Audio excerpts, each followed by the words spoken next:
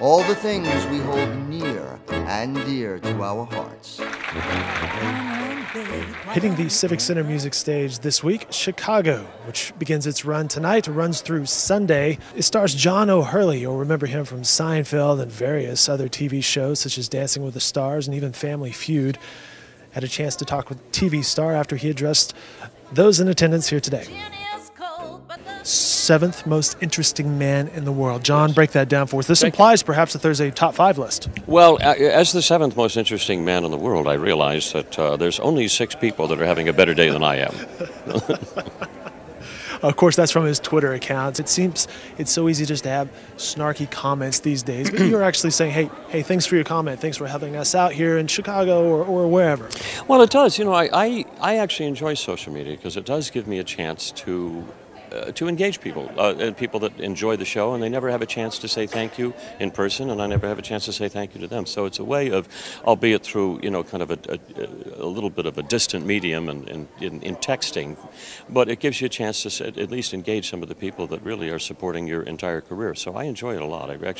And it was my wife that actually got me engaged in social media. She says, you really have to do this because there are people out there that just want to say hi.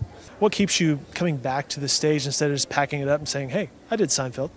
No, you know, for me, I enjoy the different aspects of my life. I live literally by my imagination. Whatever my imagination tells me to do, those little pictures in my mind, the daydreams that I have, I always follow that because I always believe that that's what I'm supposed to be doing, that I'm being led in the direction. So I don't listen to my mind, I listen to my imagination, and it's never steered me wrong. John O'Hurley in town for Chicago at the Civic Center all this week. You mentioned beforehand you're very pleased with the cast. Talk about your castmates. Yeah, we do. We started this tour up in the Pacific Northwest in the 1st of September. We're on about our 13th city right now. We've got about 20 in total to do this year, and it's just, I think this is easily the best touring cast that I've had, and I'll say that because, and say that and then regret saying it because I'll have to leave it. We'll have to put it all down at some point. But it's been just a remarkable group of kids who really get the Fosse style and really have understood the wonderful piece that Kander and Epp have written. I think this is easily the best music and the best choreography that this show has ever had. He's got the looks, he's got the voice, he's the 7th most interesting man in the world. John O'Hurley, thank you for your time. Appreciate it. Great to be with you, you bet.